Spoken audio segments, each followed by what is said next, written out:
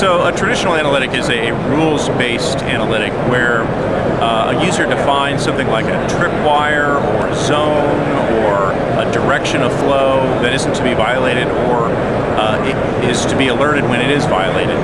Those are what we call systems that are rules-based analytics. Eyesight is based upon a process of reasoning. So it's fundamentally different. You don't define rules when you use the Eyesight product. Instead, Eyesight works off of a paradigm of three phases of observe, learn, and respond. So the system observes what happens on the camera over time. It watches things like where do people come from, where do they go, what paths do they take through the scene, how fast do they move.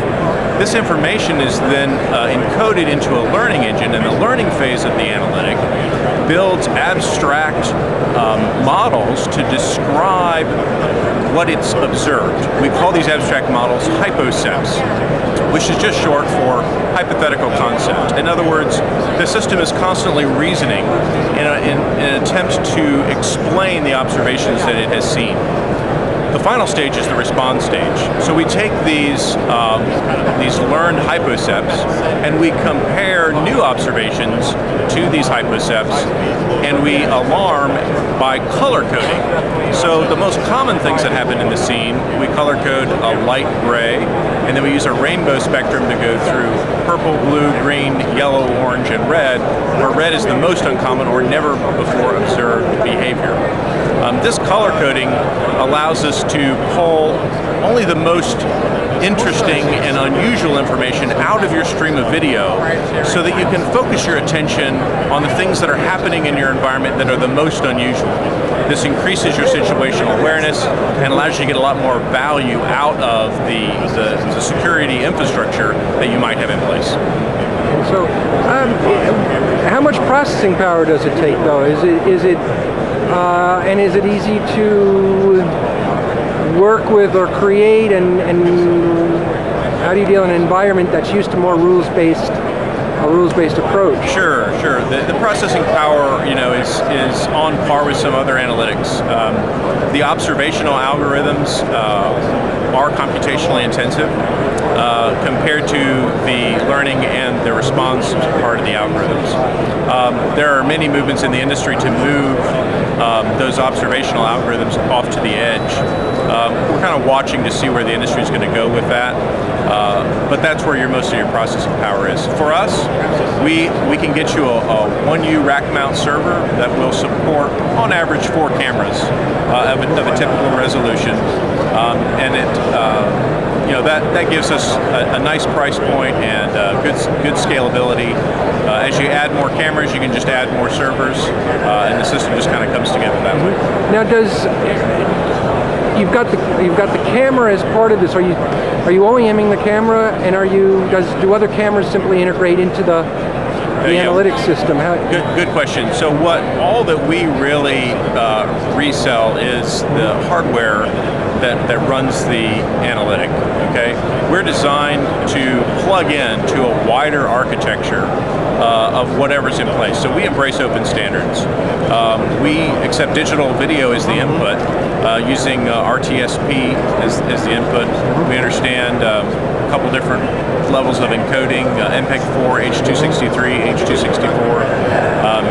We find that it's very easy to get someone to that level of digital video, and that's what we plug into. So we try to reuse as much camera infrastructure as already possible, and we encourage folks to move forward into the IP-based video. We do think that those cameras offer a nice price point and the ability to sort of plug it all in together. And we're not trying to be the have-all, be-all. We just want to be a great analytic reasoning filter that pulls that information out of your video stream and gives you the most valuable information possible.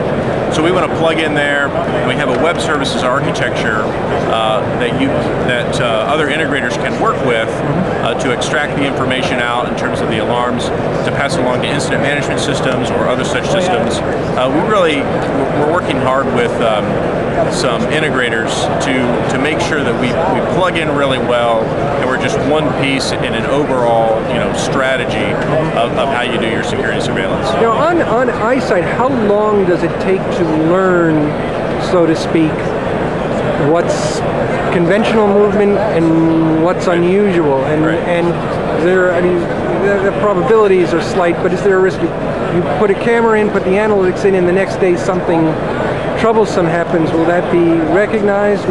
Yeah, it's an interesting question, one that we get all the time, and obviously the answer is very complicated. I mean, some of the patterns that it's going to learn, are based upon a lot of movement in the scene and whatnot. We find that that eyesight is able to learn valuable information in a matter of hours, and then other information and patterns might take weeks to learn. So we have had systems plug in, and within 2 to 3 days, valuable information is coming out of the cognitive analytic, and it really adds a lot of value to the organization very rapidly. We've done deployments in as fast as 1 week to get somebody up and running and getting information out of the system. Typically, we watch the system for about 3 to 4 weeks with our customer as they first deploy, just to make sure that the volume of information they're getting out of the system is something they're comfortable with, that the right people are getting the information. That kind of tuning exercise is sort of a passive activity. That takes 3 to 4 weeks. It's not very labor intensive. It's just a matter of figuring out what types of information you're getting and who needs to receive that information and why. So yeah, typically within about 5 to 6 weeks, we have customers that are getting really great information out of the system, and the rapid deployment is a big feature of the eyesight product.